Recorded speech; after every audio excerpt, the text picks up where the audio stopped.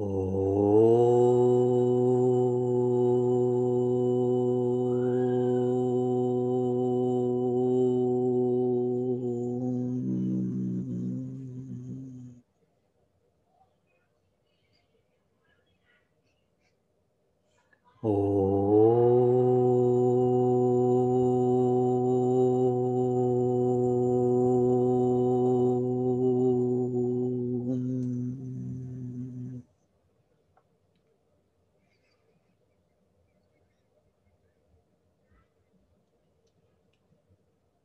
Satchidanandarupaya Vishvotpattyadihetave Tapatraya Vinashaya Shri Krishnaya Vayam Numaha.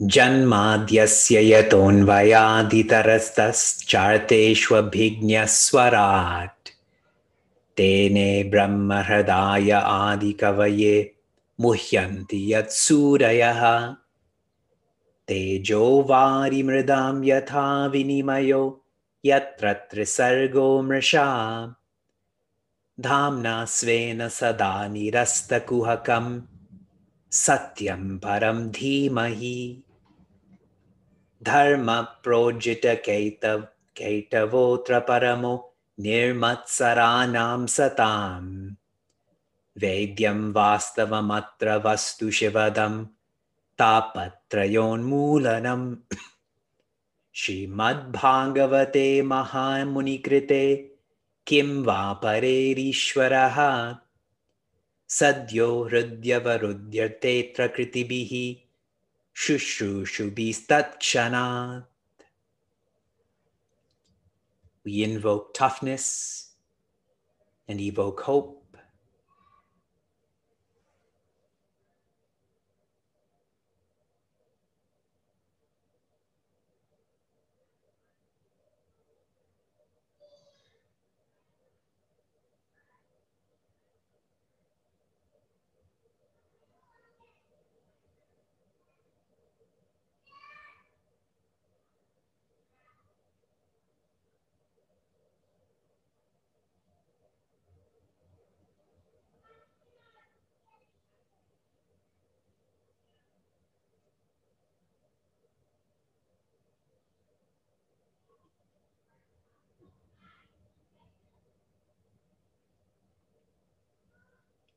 Hari Om and greetings from Niagara Falls.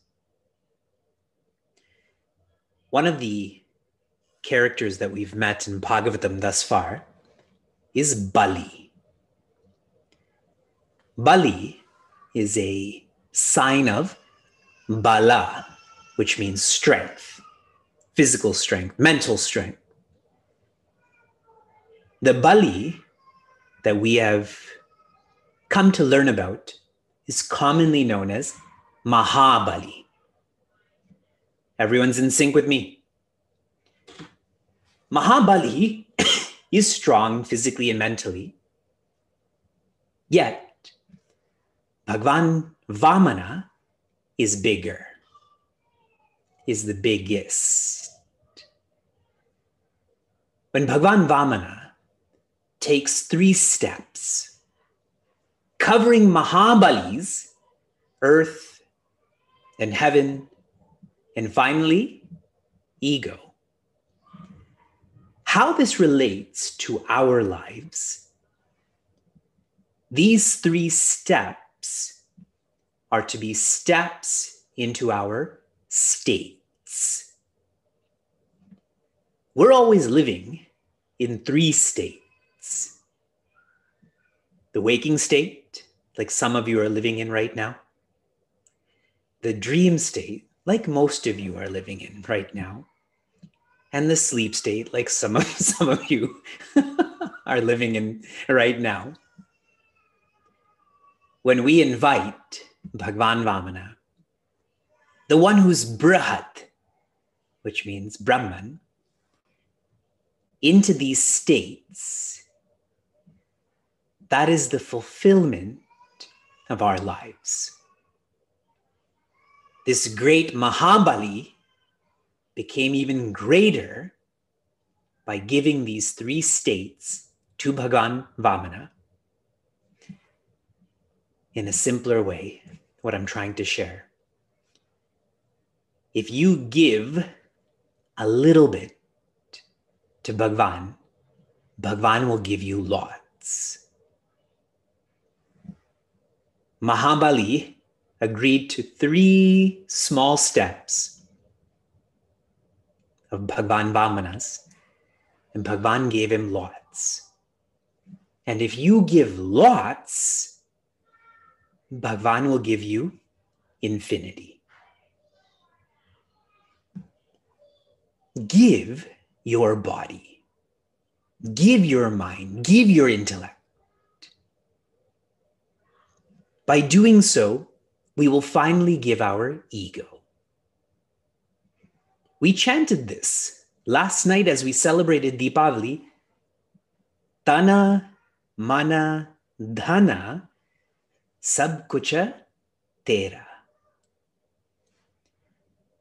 My body, my mind, that which I feel brings me happiness, I give that all to you. For I know that the only happiness I will experience is when I give myself to you. Our course is using jnana to develop bhakti. Vedanta in Bhagavata. Last week, we came to know why Bhagavan Krishna is called Damodara. How his mother, Shri Yashoda, surrendered Dvaita, surrendered separation. And this is shown by her laughing at herself and how Bhagavan Krishna allows himself to be tied around his waist. We also explored, and I'm going to re-chant this verse, Vrindavanam Govardhanam Yamuna Pulanani cha Viksha Sid Uttama Priti Rama Madhava Yor Nripaha Rama Madhava Yor Nripa. Everyone felt that Gokula was cursed, and so they all shifted to Vrindavana. This reminds me of a certain country's elections and a certain country's immigration website crashing when election results were submitted. I'm not really sure which countries those are or which websites those are, but I'm told that this happened. I tried hard for us to come to the Katha portion of Govardhana today, because today people are celebrating Govardhana Puja, but I would have had to move too fast, and I wanted this to be slow release joy. As this shift happened from Gokula to Vrindavana, we were introduced to another Asura, Vatsa Asura, who is a symbol for attachment. This is a vice I feel all of us struggle with. Attachment. Here are 3 I's, you know I love alliteration, to help us be free from attachment. First I, enjoy. I never said this would be grammatically correct. Enjoy. The more you're enjoying your own evolution, the less you project completion outside of you. Those who are extroverts are the most attached. Those who are inward looking are the least attached. Number 2. This is to integrate. When you live your life for a higher persona, higher purpose, you naturally stop holding on to that which is lower. When you're integrated to the higher, it's as if you disintegrate from the lower, but always remember, the lower is included in the higher.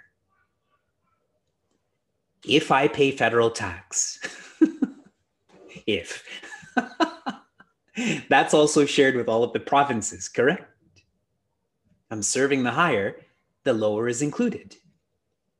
Integrate. When you love some, that's called attachment. When you love all, that's called detachment. And your third eye is insight. Insight. So enjoy, integrate, insight. When we are attached, we don't think objectively, we don't speak objectively, we don't act objectively. In other words, we make the wrong decisions. We express the wrong emotions. Agreed? And the more I know that, the more I know I will care more, I will help more when I'm practicing being detached. Have this insight of the damage that attachment causes. I really appreciate the symbolism of these asuras. Otherwise, we treat this as a balavihar play. Yes, this is a grade 4 curriculum I'm teaching you right now. And though some of us, our maturity is like that, at least we can be exposed to that which is deeper, the Vedanta. We continue. The 10th skanda, the 11th adhyaya, the 58th shloka. 10, 11, 58. Rishi Shuka continues to share with Raja Parikshita the Leela of Bhagavan Krishna.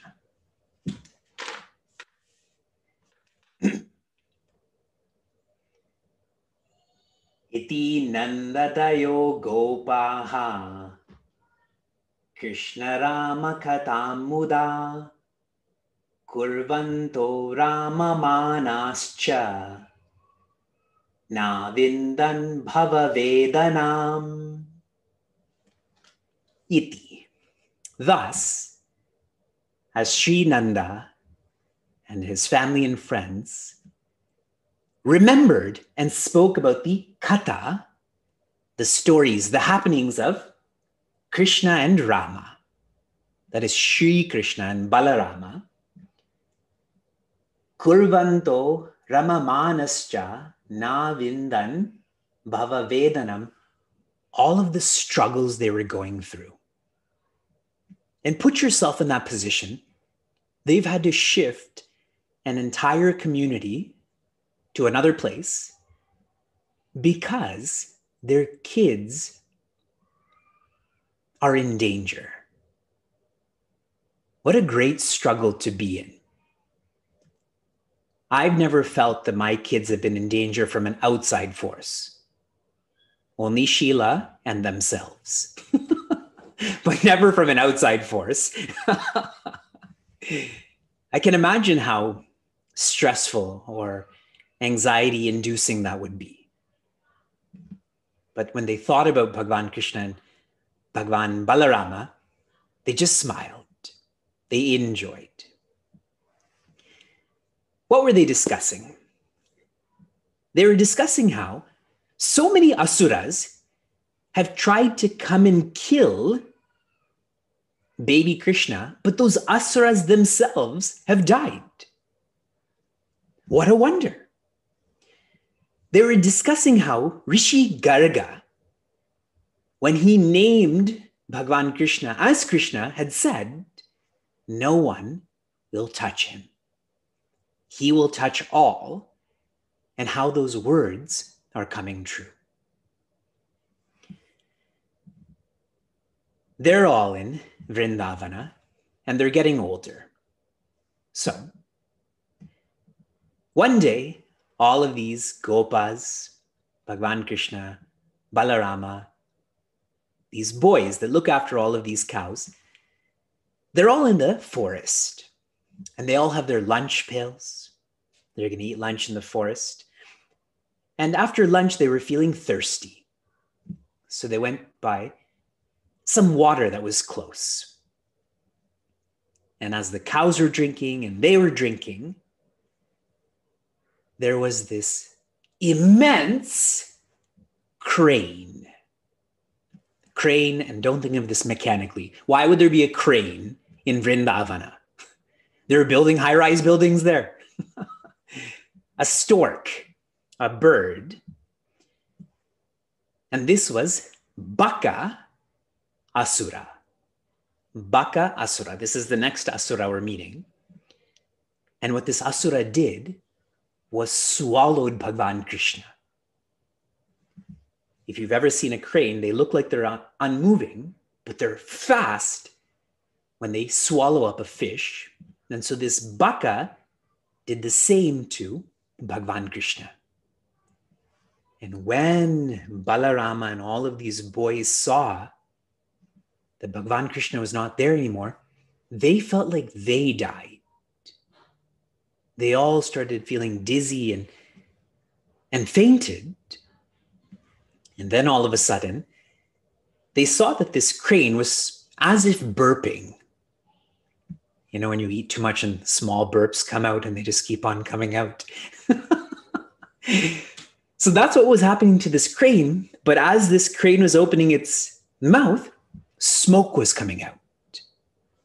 More and more smoke was coming out because Bhagavan Krishna had turned his body into fire. Have you all seen The Incredibles?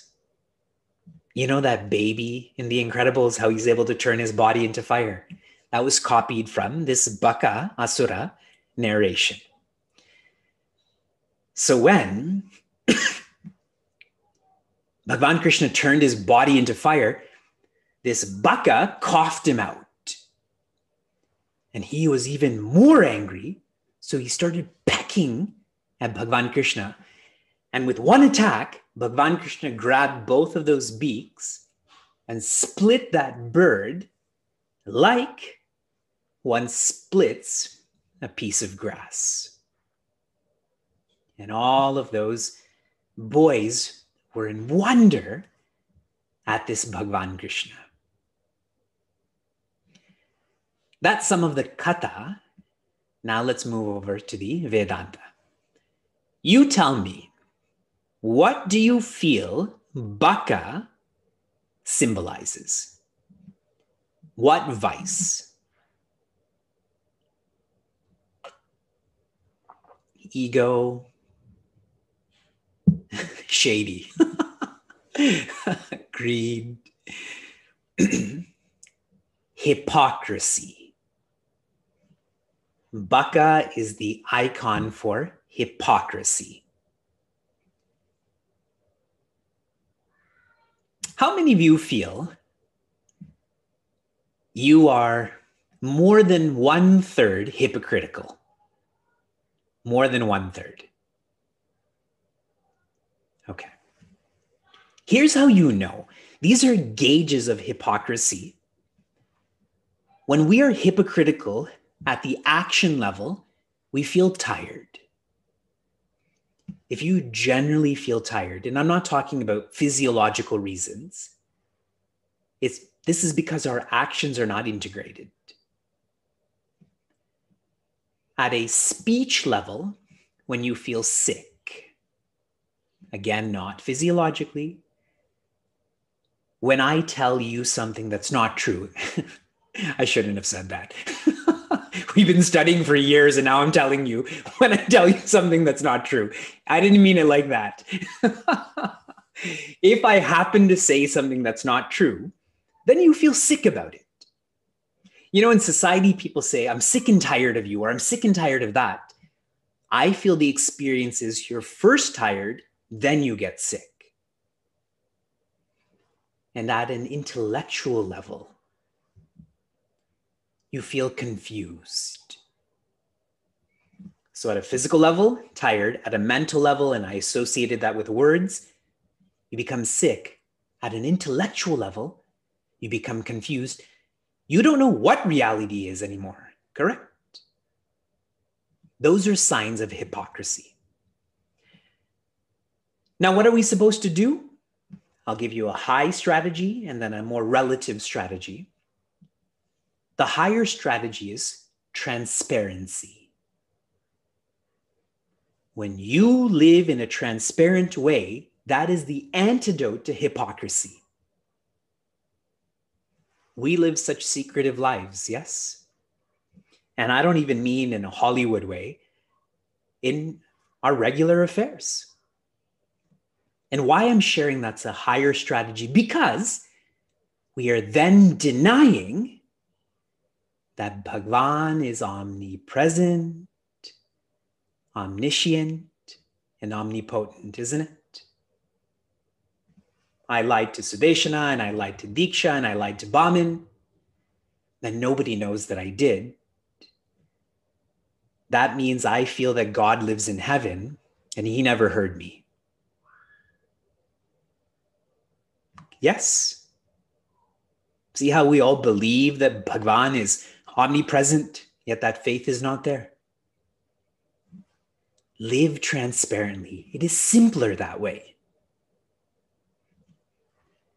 This is an advantage of actually living the public life, is because you can't do anything wrong, even though so many are doing wrong things and they get caught. But it is encouraging of not doing wrong things, yes? And here is a more relative way to destroy this asura. Internal validation. Internal validation. As long as we seek validation externally, we will be untrue to ourselves. We will be unnatural. But if you're not looking for external validation, you will be true to yourself. You will be natural. Yes? This is much more relatable, isn't it? If I tell all of us we don't live transparent lives, you don't like that. But if I say that we're living lives for external validation, that's equally dislikable, but we can relate to that. Internal validation, and a point here is no one is ever going to be able to externally validate you, ever. So why even use that as a measurement?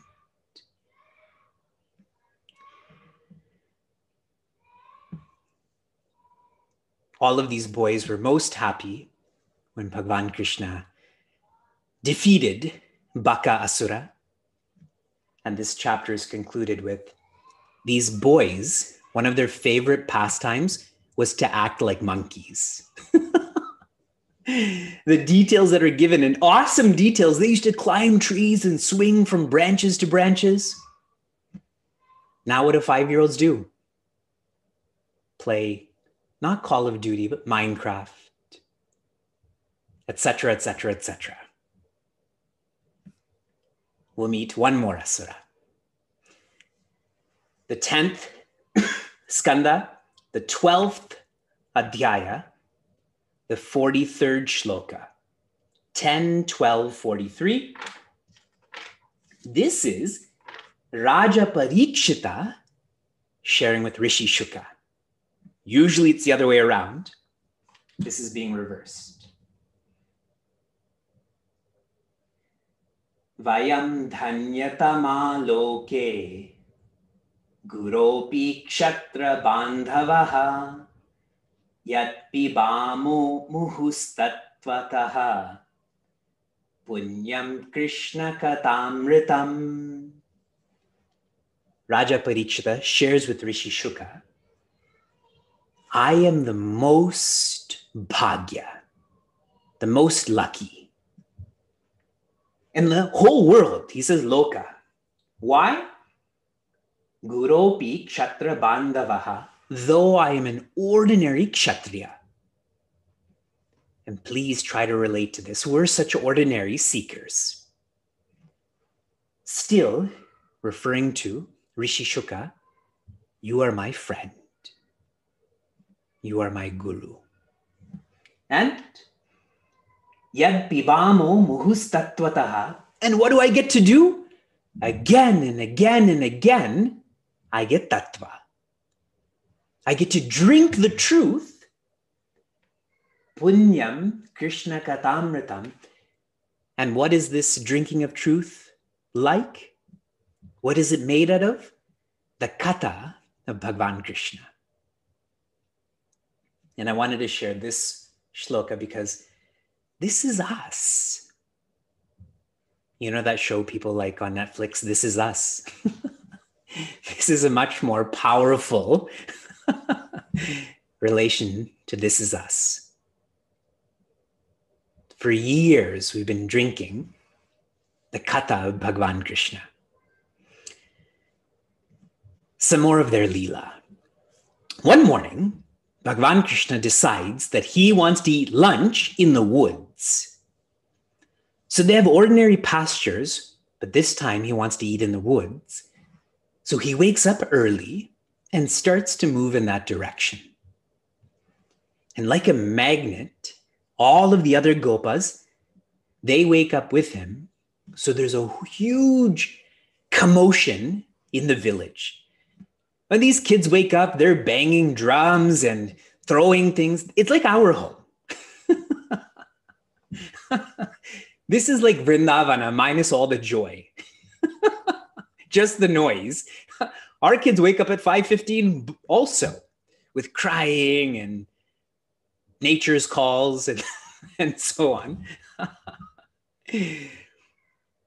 And then all of their parents wake up and their mothers and their fathers are happy. Their kids are waking up early. So they dress them up. They tie their hair and they put a tilak on them. Remember you saw Bhagwan Rama yesterday? They all have their man buns. And as they go to the woods, what they used to do with each other is they used to steal each other's ornaments. Like I would take your necklace and you would take my lunch, and they would play monkey in the middle with each other. You'd throw it to one boy and to another boy. Often, Bhagavan Krishna, he would move ahead of them. He would walk faster, he would jog, and all of these other boys would make it a competition to see who can catch up with him first to touch him. Everyone loved being close and touching Bhagavan Krishna. And like I said about them acting like monkeys, they love to act like all animals. They used to jump in the water and act like frogs to scare the frogs. So lovely to hear these details about how they were just kids. All that we describe philosophically, like forgiving and living in the present, they lived like that naturally. And I'll tell you why very shortly. First, let's meet our next asura. And I feel I'm saying this too positively, like, here's our next guest. We just met Baka. Now we're going to meet Agha. Can you all show me what an Agha looks like? Yes, an Agha is a python. Not a cobra, not a viper, because those are thinner and faster. A python is huge and slower. So as these boys are being kids, they're goofing around. This Agha Asura was so jealous of them. So what he did was he came near them and opened his mouth into this huge cave-like area. So big that nobody noticed that this was actually a creature. And all of those boys and all of those cows, the number given is like 1,000 cows. They just meandered into this cave because that's what kids do. Everywhere they're not supposed to go, they go. And as soon as they came into this python's mouth, there was so much of poison and heat that just that air had destroyed all of those cows and those kids, other than Bhagavan Krishna. Bhagavan Krishna knew this was Agha Asura, that Kamsa had sent him. So looking around at this cave, Bhagavan Krishna thought, this Agha is so big, I want to play this game too. And so he started growing himself, very much like Hanumanji and Surasa. And he became so big that this python couldn't breathe anymore. And Bhagavan Krishna grew so big that he burst through that python.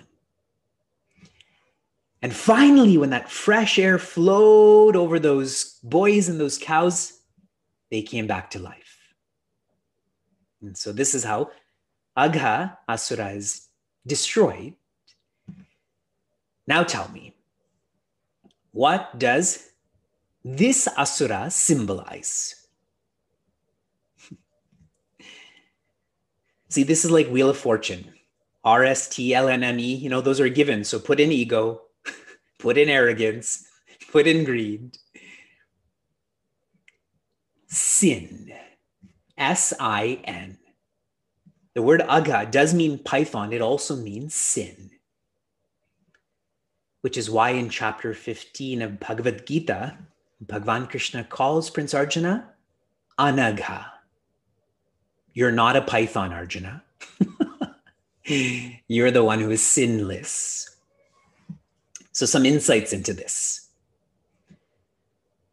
Just like a python destroys its food by choking it, so too sin chokes our happiness. And particularly, sin is an expression of selfishness and makes us more selfish.